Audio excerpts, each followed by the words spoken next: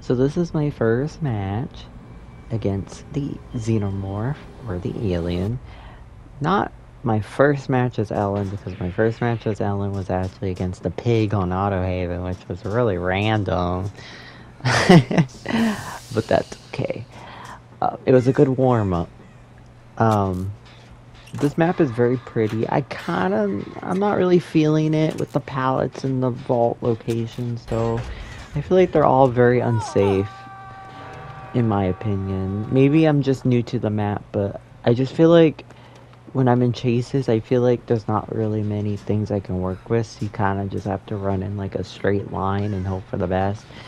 Which is mostly kind of how maps have been lately, but I don't really care. I play this game for fun, and I look at it like a party game, where like I play with my friends or random people, and I try to have fun with like perks and like I say that when I run like Kindred and Off the Record, the two perks I always run, but you know what I mean.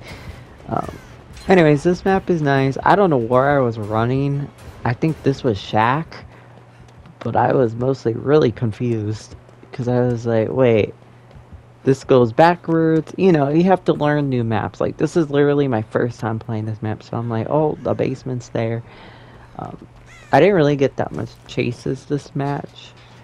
The Xenomorph was mostly chasing just one person the whole match, which sucks for them, but I mean, like, it was probably their first match against the Xenomorph, and that was the introduction. But anyways, I actually figured out how to open that door. There's a key card body near somewhere around the map, and there's a code that you put in the little thing, and it opens that door with a chest, kind of like the Midwich Elementary School clock tower. But I'm not gonna lie, I never was really a big fan on Alien. I know Alien, of course, and Xenomorph and Ellen Ripley, but I wasn't like a die-hard fan like I am with like Silent Hill and Halloween.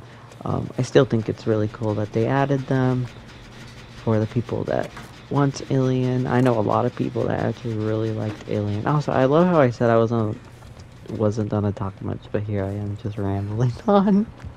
I don't make sense anymore. I don't know. I was trying really hard to save this Ripley. I went down twice for them because I knew I had tenacity, so I could just crawl away and recover quickly. But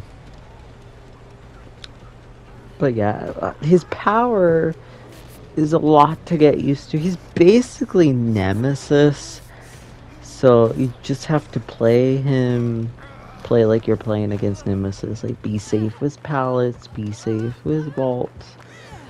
But the difference is that the Xenomorph doesn't have to get different tiers. He just gets that ability right when he spawns in. So, not unlike Nemesis, where he has to be tier 2 before he breaks pallets, and tier 3 when it gets longer. So,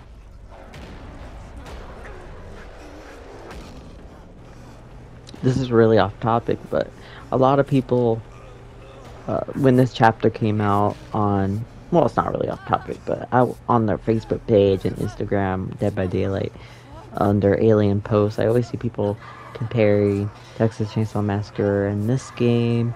I don't understand why that's even a thing. I don't understand why two games can't just exist, like, you know, how there's like Battlefield and Call of Duty and all that.